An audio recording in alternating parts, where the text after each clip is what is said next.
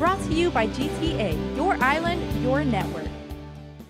The decision was made over a year ago to conditionally approve the Pago Bay Ocean Resort. But the Guam Land Use Commission's notice of action for the project has since expired earlier this month, raising renewed concerns from local advocacy group Save Southern Guam. The NOAA is clear. The approval has expired.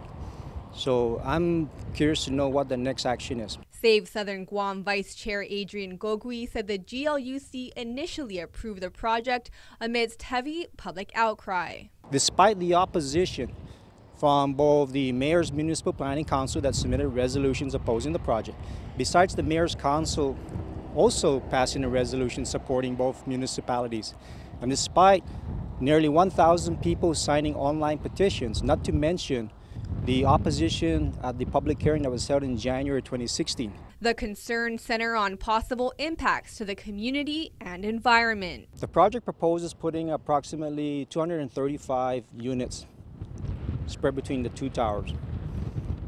And the amount of people plus the vehicular traffic and the demands it's going to place in infrastructure are reasons for concern. The issue will go before the GLUC this Thursday after Guam Land Construction, the company building the resort, filed for an extension on May 2nd.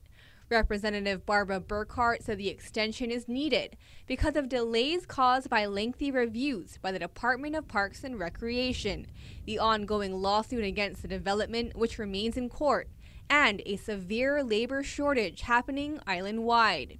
She added the GLUC has yet to comment on the outstanding NOAA Item 8, which was submitted several months ago. As far as Gogui is concerned, she said the company is committed to preserving the natural beauty of Pago Bay and going above and beyond the stringent requirements put in place by Guam EPA. Meanwhile, the future of the project will be discussed at the next GLUC meeting set for May 25th. Reporting for Guam's News Network, I'm Isa Baza. Brought to you by GTA, your island, your network.